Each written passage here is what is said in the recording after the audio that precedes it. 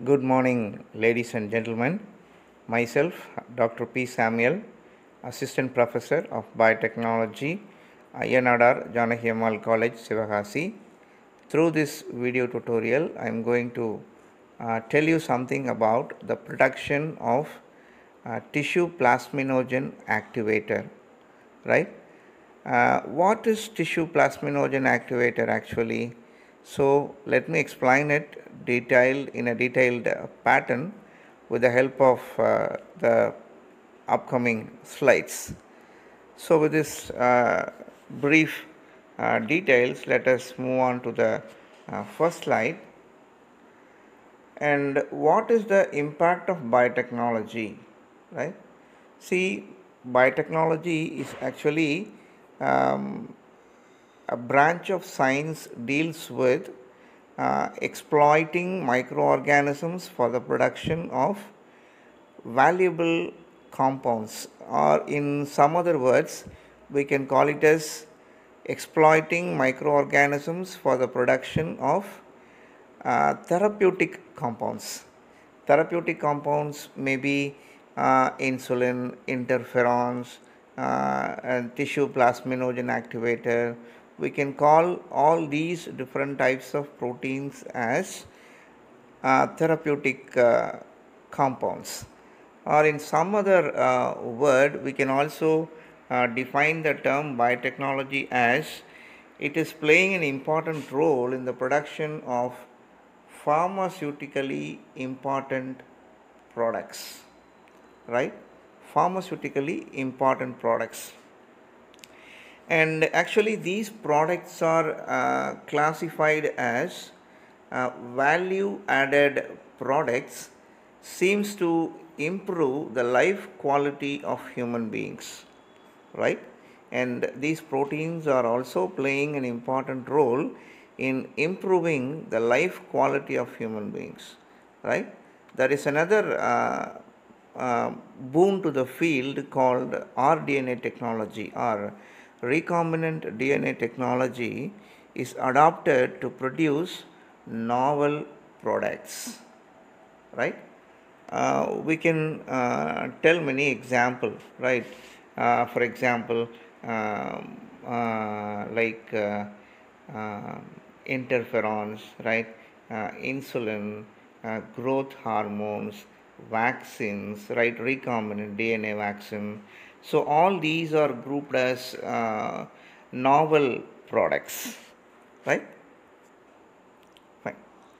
And what is TPA? So this is what we are going to see in detail. So actually this is a therapeutic protein. So what is meant by therapeutic protein? As the word implies, these proteins are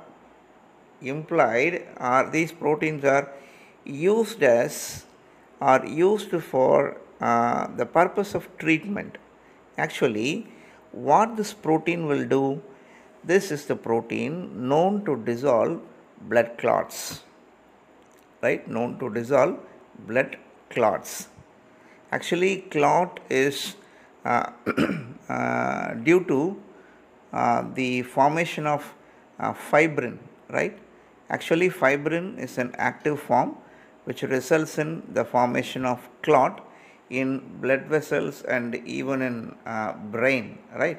So what actually this tissue plasminogen activator, in short it is called as TPA. So what it will do, it actually dissolve the clot and enable the blood to flow without any restriction, right? This is what actually the role of tissue plasminogen activator, and this is being used in this way in the field of medicine. And as I told you, it dissolves the blood clot, added it is categorized as a protease enzyme. It is classified as a protease enzyme. Added, this is the region which symbolizes the nuclear DNA, right? Just see how complex it is, right? How complex it is. See, nuclear DNA is very, very complex in nature because it is organized in the form of chromosomes, And as you people all know that human being actually contain 23 pairs of chromosome, right? Each chromosome has different set of genes, and each gene has a specific function in a biological system. In the way, the gene responsible for tissue plasminogen activator, a protease enzyme, is also present in the chromosome of human beings, right? Then, so here you could find an illustration which emphasizes there are the complex form of DNA called chromosomal DNA, right? Chromosomal DNA. Okay. So in the chromosomal DNA, you could find a segment, right? This is the segment, and this is a short stretch of DNA which is responsible for encoding the so-called protein tissue plasminogen activator, right? So the DNA sequence or the gene sequence responsible for the synthesis of tissue plasminogen activator is present within the nuclear DNA of human beings. So this is the targeted region to be extracted from the chromosome, and it is subjected into further manipulations, right? Okay. So how can we produce tissue plasminogen activator in industry? Actually, this particular protein is produced with the help of a technology called RDNA technology, which is recombinant DNA technology, right? Fine. Let me highlight it. So, as you all know that the DNA sequence, right, in the chromosomes are undergoing two important processes. They are called as transcription, another one is called translation. So as a result of transcription process, the gene for TPA, that is the DNA for tissue plasminogen activator, is copied into mRNA, right? This mRNA is called as transcript, right? This is called as transcript, and this transcript is going to play an important role in the upcoming steps towards the production of tissue plasminogen activator. So by nature, the DNA sequence or the gene sequence in the chromosomes are subjected to a process called transcription, through which mRNA molecule is produced. mRNA is single stranded in nature, right? mRNA is single stranded in nature. And in the next step, the newly synthesized mRNA, right? The newly synthesized mRNA are nascent mRNA. It can also be called as nascent mRNA, NASCENT, right? Nascent mRNA. This is subjected to another procedure called reverse transcription, right? So reverse transcription enable us to produce a DNA called complementary DNA. So this is normally different from naturally existing DNA molecules in the way that cDNA is free from introns. So what are called as introns? Introns are non-coding sequences. So what are non-coding sequences? See, in the DNA you could find both coding as well as non-coding sequence. Non-coding sequence, as the word implies, these areas of DNA don't have any specific function. Function in the sense they do not encode any information for the synthesis of new proteins. So they are called as non-coding region, whereas coding region is a specific sequence which has information about the type of protein which is going to be synthesized, right? So DNA has both the region, exons as well as introns. So the speciality of cDNA is it is free from introns because this mRNA undergoes splicing process after the transcription phenomenon. So once the splicing is over, right, we will get a mature form of mRNA molecule which is free from introns. So this molecule is treated with an enzyme called reverse transcriptase, which will enable us to produce the DNA molecule called cDNA, right, complementary DNA. And this complementary DNA is allowed to clone with a plasmid, right? So what is a plasmid? Plasmid can be called as ARS. What are ARS? Autonomously replicating sequence, right? They do not depend on chromosomal DNA for its replication process, right? So we are going to produce a recombinant molecule here. So what is a recombinant molecule? A recombinant molecule has two different sources of DNA, right? A recombinant molecule has two different sources of DNA, right? So let's see how they are constructing a recombinant DNA molecule. See, these are the three requirements. To synthesize recombinant DNA, we should require a plasmid, right? We should require the cDNA to be cloned and a ligating enzyme, right? So all these three components are very, very essential.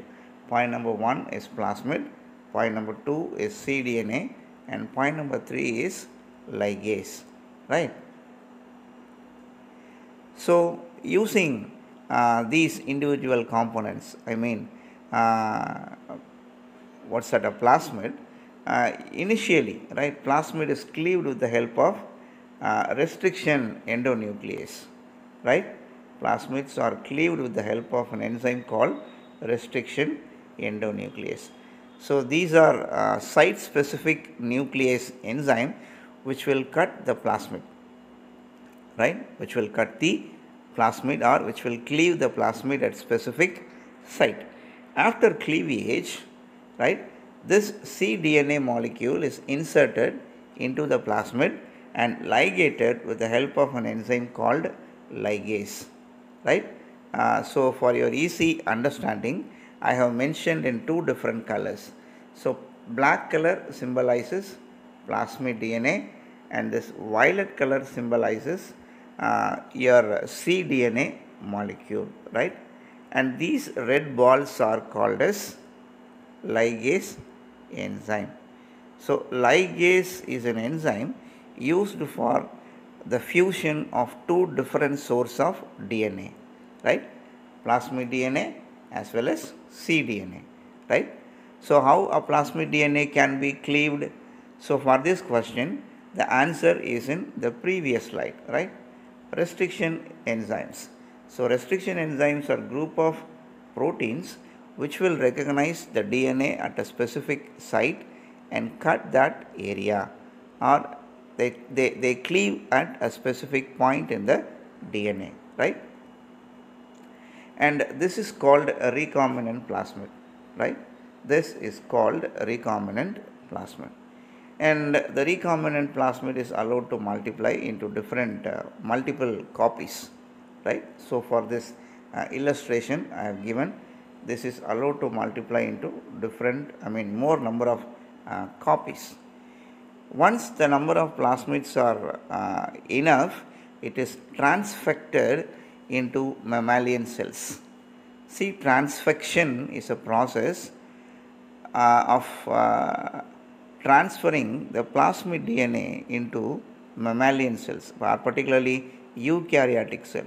So in the production of tissue plasminogen activator, the protein, the recombinant plasmid molecules are transferred into mammalian cells. See, you could find the number of the recombinant plasmids within the mammalian cell. So next, the cells are treated with a specific nutrient medium which enable the cells, in specific the mammalian cell, to increase in numbers, right? The cell number is increased, right? And once the considerable number of the transfected cells are produced, it is transferred into an environment, right, an artificial environment called fermenter. So what is a fermenter? Fermenter is a device which provide all favorable condition for the growth and multiplication of the transfected cells. So what are transfected cells? Transfected cells are mammalian cells with recombinant plasmids. Don't forget. So transfection is a process of transfer of recombinant DNA molecules into eukaryotic cells. Once they are successfully transfected and considerable number of transfected cells are formed, they are introduced into an artificial environment called fermenter, right, which is actually an instrument provide all ambient condition for the multiplication of mammalian cells. So what actually going on during this process? So during this time the cell number is increased. As the cell number increases, the plasmid number is also increased. So within the cell they undergo transcription and translation, and the required protein, so called tissue plasminogen activator, is also produced during this process, right? See, I have referred, or I have given red color dots which indicate the production of tissue plasminogen activator within the fermenter itself. So after the stipulated time period, it is collected, the tissue plasminogen activator is extracted, or it is separated from the media, and it is subjected to process called purification procedure. It is called purification. So how they are purifying the proteins, right? By a common procedure called column chromatography. Column chromatography or gel filtration chromatography. So these two procedures are adopted in the industries to purify the proteins called tissue plasminogen activator. So regarding their application, as I told you in the very first slide, tissue plasminogen activator has an important role in dissolving the clots, right? You might have heard about atherosclerosis, which may be due to the accumulation of excessive lipid on the walls of the blood vessels.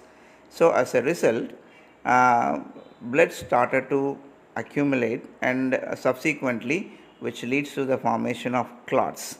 And once this particular protein is injected into the blood vessel, it will dissolve the fibrin clot and allow the blood to flow without any hindrance, right? So it is an important therapeutic protein of great medical importance, right? I hope the session was very useful to everyone.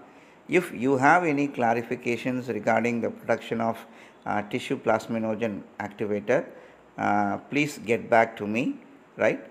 And we will meet in at another video tutorial.